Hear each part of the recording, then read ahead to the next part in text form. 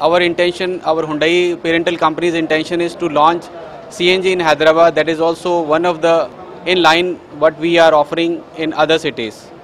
As you know, CNG and LPG, both fuels are available with the economy. That is why customer is opting more and more for CNG and LPG. In the case of CNG, carbon footprint reduction and to meet the emission norms, that is the main competition what the industry is facing related to the automotive. Therefore, whatever the product Hyundai is launching, it is more on the economical and with the safety and quality aspect added into it.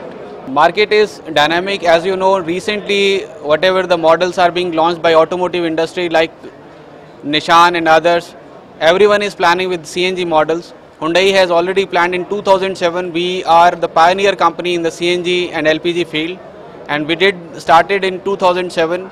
Now we have added in 2010 the Euro 4 models, that is Centro, Accent and I-10, and in the case of Hyderabad it is the launch of Centro and I-10 in CNG. These areas having the good response, but what we expect from Hyderabad, it is on the higher side. That will be 50 to 60 conversions in a month, what we observe.